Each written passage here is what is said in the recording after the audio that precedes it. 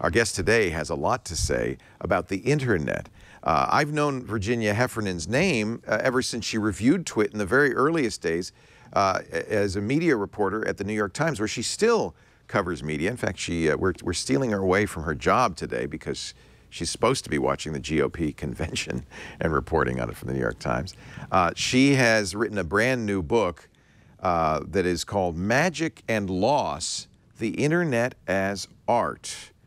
Gwyneth Paltrow says, Virginia Heffernan is one of the writers I most admire.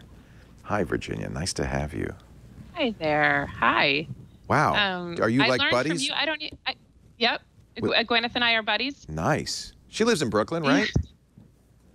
I don't know where she lives, and we are not buddies. That came out of nowhere. I don't know what that means exactly. But yes, I live in Brooklyn, and I promise not to speak about its many glories because I feel like Brooklyn has tooted its own horn, played its own loud ukulele for the world to hear too long.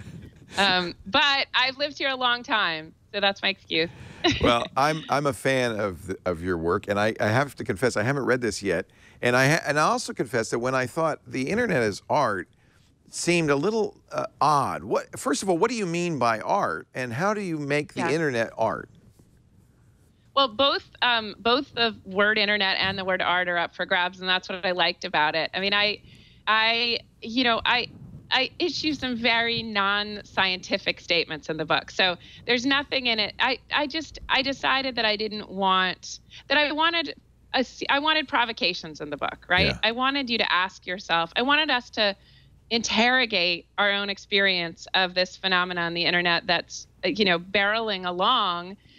And mostly the notes that we make on it are, I hate myself for loving this, or I hate myself for using this. And I wanted to make a different kind of note. And I wanted us to slow down a little bit and try to see what's happening here. So I break in the book, and this is somewhat arbitrary, I use, as you know, you've teased me about, I have a somewhat classical education. I can't fully say it's classical. My father points out that my Latin is terrible.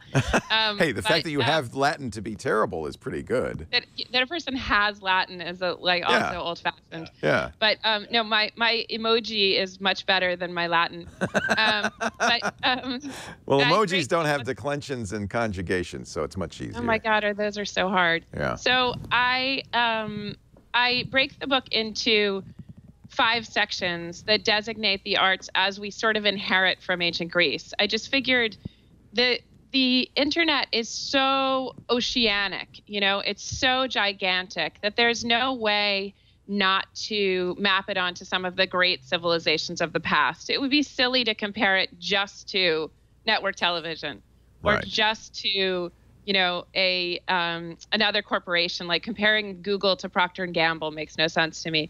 So comparing it to ancient Greece, I break it down. I'm looking to remind myself into design.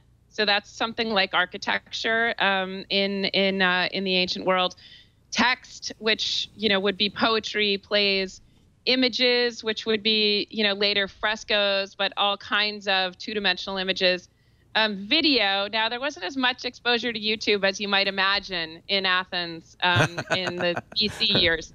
But yeah, it's something Google just didn't penetrate backward in time the way it should have. But video captures for me performance and a certain kind of athleticism that were part of the arts in ancient Greece. And then music.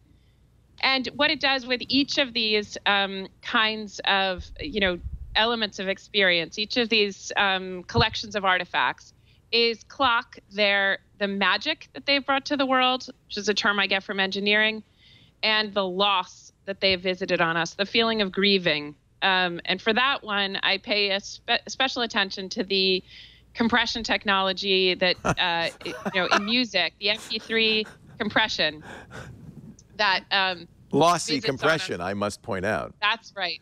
Lossy compression. That's where I get the word loss. What is lost in that compression?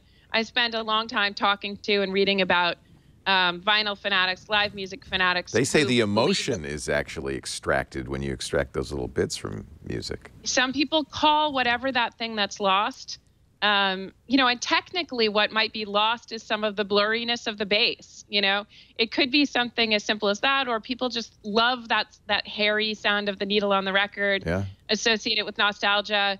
But in any case, they tend to denigrate the MP3 experience, even though, of course, we all listen to compressed music like that. As sorry about the beeps here, but I'm not winning getting them out. But in any case, so that's the loss. So what I'm taking the measure of that kind of grieving that you hear from everyone, not just from, you know, hipsters who have flip phones now and, you know, take whole years off from Facebook to, you know, do Eat, Pray, Love or whatever, and not from just from grandparents who are like, we never sit down and have conversations anymore. They're always texting.